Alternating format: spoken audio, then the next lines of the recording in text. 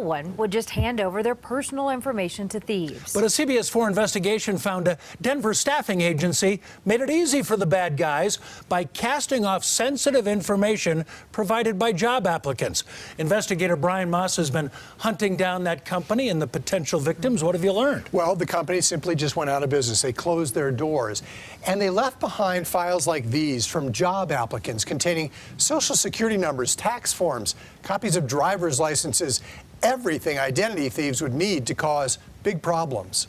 What are you looking at there? This was not what Greg Frakes expected to find. Moved out with the exception of the boxes of stuff they left in the bag. When Mile High Staffing suddenly up and left the Denver storefront he rented to them. It seems like there's hundreds of personnel files here.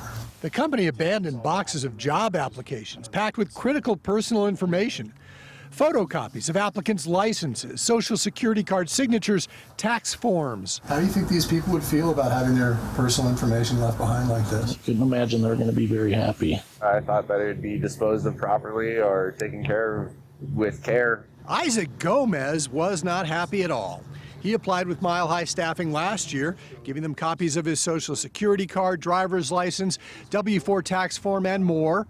We found his information left behind in these boxes. Just all out there for anybody to just walk along and pick up.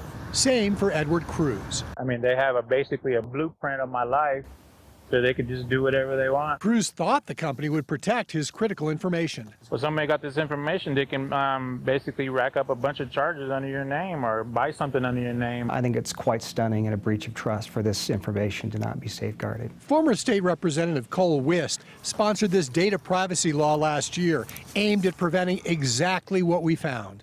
It goes beyond negligence. I mean, this is grossly negligent for someone to not take reasonable care. We returned Edward Cruz's file and did the same for Isaac Gomez. Both plan to shred the documents. I just think the company needs to be held accountable for doing this just because it's putting all these people at risk. People's sensitive personal information. So we tracked down the former office manager from Mile High Staffing to return those files. Do you know why you guys left this stuff behind?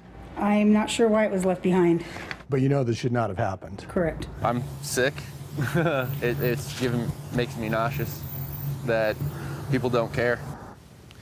Mile High's former office manager said all those files would now be shredded.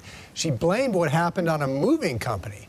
Colorado does now have a strict data privacy law which dictates how companies are supposed to handle this kind of information, and companies should familiarize themselves with that so this doesn't happen. Yeah, for sure. All right, Brian, thank you.